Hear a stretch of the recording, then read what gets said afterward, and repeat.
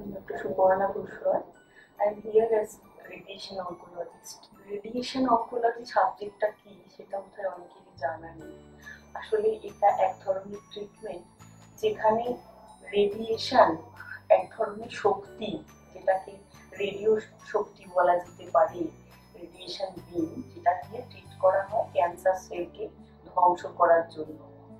এই cancer cell যখন মারা হয় এক্সটার্নাল বিম রেডিওথেরাপি দিয়ে, তখন সম্ভাবনা থাকে কিছু সুস্থ সেলও মারা যাবে ক্যান্সার সেলের সঙ্গে সঙ্গে।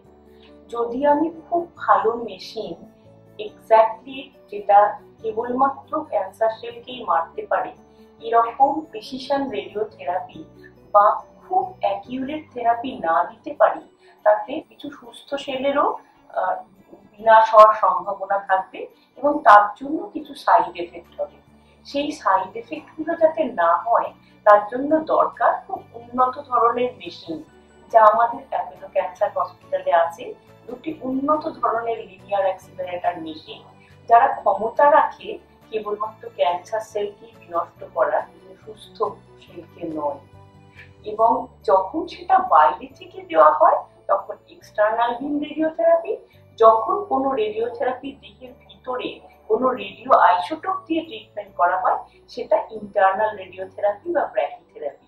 অ্যাপোলো ক্যান্সার হসপিটালে একটি উন্নত মানের ব্র্যাকিথেরাপি মেশিনও নিউক্লিওট্রনের আছে।